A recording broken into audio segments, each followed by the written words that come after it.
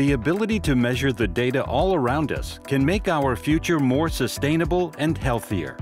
The research of Shwetak Patel has freed energy and health measurement from dependence on expensive, cumbersome devices.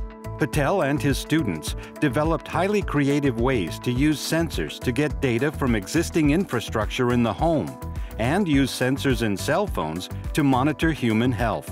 So every appliance and every water fixture has some side effect that happens when you use that particular appliance or fixture in the home. Patel and his students recognized that electrical noise generated on home power lines could be observed and thus function as signals.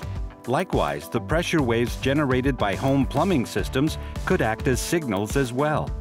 The team transformed these insights into innovative ways to transmit, receive, and analyze the resulting data. The plumbing infrastructure and the electrical appliances form a network, and we're basically tapping into that network at a particular location to see what's happening in there. So it's akin to how you would think about monitoring network traffic and computing. Patel found ways to clarify and identify which signal belonged to which appliance or fixture. With his collaborators, he then developed sensing and monitoring systems that required no structural renovation. Low-power sensors send data through the home network. A base station identifies each device and monitors the network. What we've really been trying to do is try to figure out how do we easily capture energy usage and water usage in the home. This allows us to develop actionable feedback for people to basically make better decisions about their energy usage. Patel also has pioneered creative ways to use mobile phone sensors to extract clinical-grade signals to monitor individual health, screen for, and manage disease. The microphone, for example, could be used to monitor lung function, the accelerometer gyro to screen non-invasively for osteoporosis, the camera to assess neonatal jaundice non-invasively in newborns, and even to look for concussions immediately after impact.